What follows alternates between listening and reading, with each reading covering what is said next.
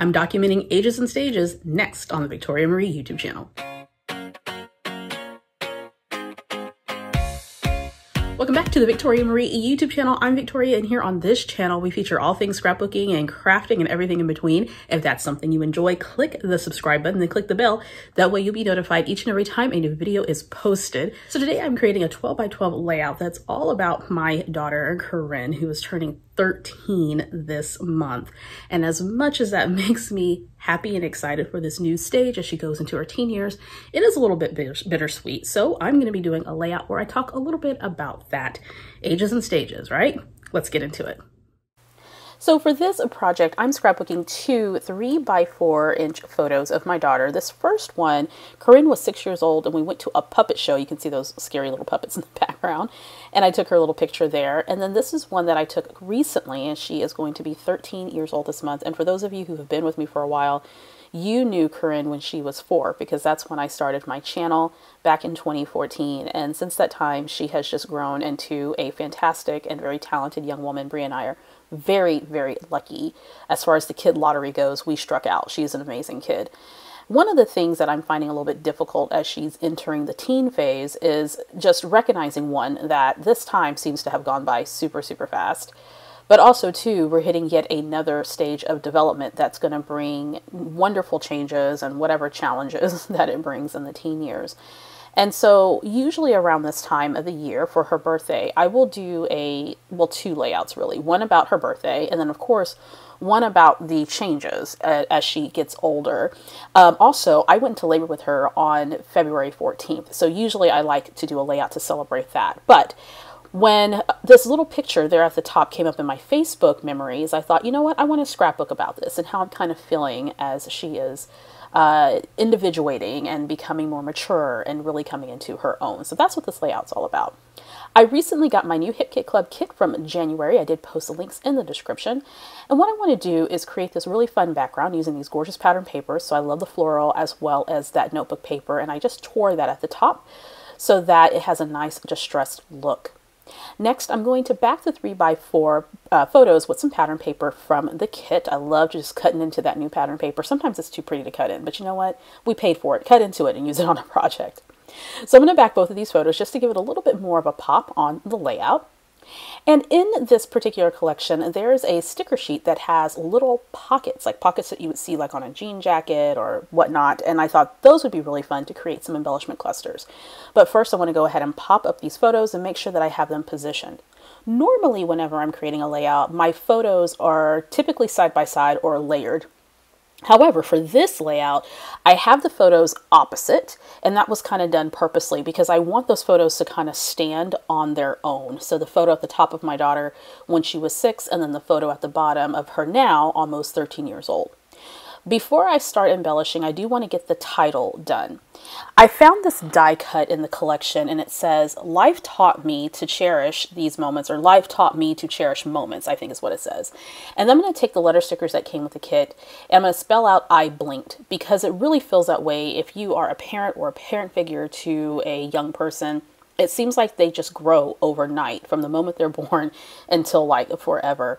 And I distinctly remember her being 6, right? Being in kindergarten and all that entailed. And then now I look at her and she is this teenager who is doing great things. And it just seems like I blinked and overnight there she is, this teenager.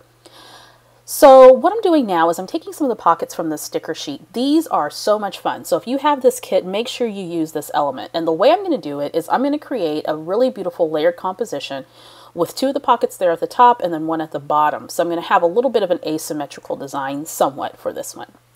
So I have the yellow with the orange orange at the top of the pocket there by the top photo. There's this blue pocket that has little blue polka dots, so tone on tone, and then another one with a stitched border design. And I'm popping all of these up on foam, and I'm just kind of trimming a little curve at the bottom so that it fits nicely with the pockets. And once I have those positioned, I'm going to go ahead and adhere those down.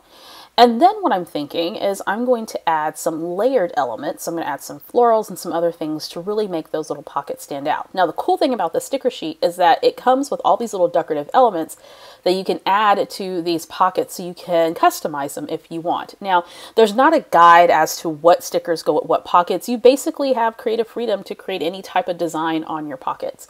So I grabbed the sticker that mimics a ruffle, so I'm going to put that there with the yellow pocket. Then this other little, I don't know what that is. Maybe it's kind of like the inside flap of a pocket. Like if you turned it out, then you would see a pattern. And then there's a little floral ruffle, 2 floral ruffles that I put there at the bottom. There's also some button stickers, which I thought were really precious. And then at the top is a buckle, which I really wanted to use the buckle. I don't know any pockets that have buckles. I don't own pants that have buckles on the pocket, but it's there, so I'm going to use it.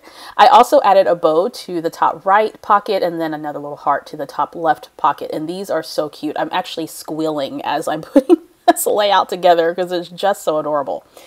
The collection also comes with, or the kit rather, comes with these die cuts. I actually have the main scrapbooking kit and the scrapbook embellishment kit. So those are 2 separate kits that you can purchase with the Hip Kit Club, and I linked both of those down below. By the way, I am not an affiliate or anything. They don't have an affiliate program at Hip Kit Club. I've just been a customer for a very long time, and I absolutely love their kits. So as you see that I'm positioning some flowers to each pocket, both leaves and florals, just trying to make a layered composition because I thought that would look really, really sweet. And I am adding, oh, of course, adhering those down to the page. And then later on, I'm going to add some more dimensional little elements just to kind of finish out the pocket design.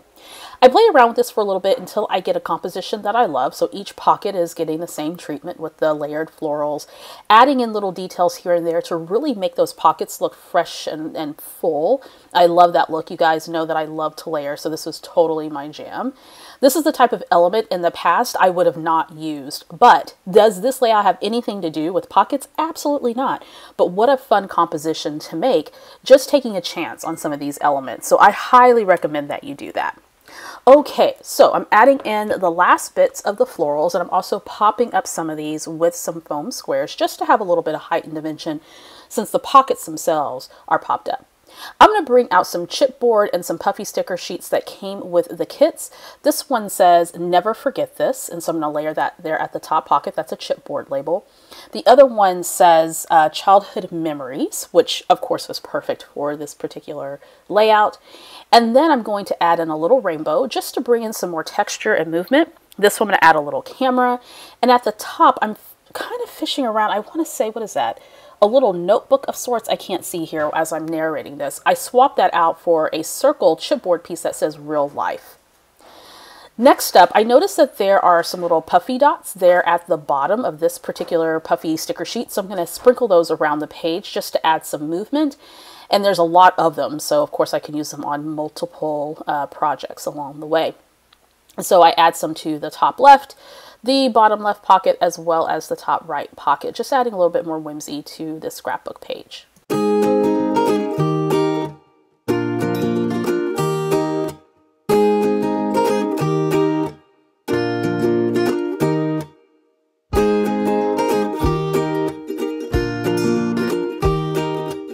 And lastly, I'm going to add the journaling to the page. And what I do is I create a text box in Microsoft Word, type up my journaling, and then I print it on vellum. This is Hero Art's layering vellum. It's some of my favorite.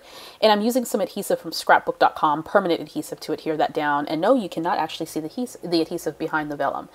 And of course, it wouldn't be a Victoria Marie Designs layout if I didn't add a tab. And so to the tab, I'm going to add Corinne's age, the top photo being age 6 and the bottom photo being age 12. And I will do that off camera. So I'm trying to decide where I want those tabs, and I decided, you know, to the left side of both of the photos, it goes, because I think it looks a lot more balanced. I really love the overall design of this composition. Those pockets are just so much fun to create with the layered clusters of flowers. And of course, this story means so much to me, and I can't wait to add this to Corinne's scrapbook. I love documenting ages and stages and really writing down and making sure that I'm documenting how I'm truly feeling about each age and stage as it comes. It's both exciting and super bittersweet. If you like today's project, make sure you check out the 2 that are about to pop up here on the screen for more creative inspiration.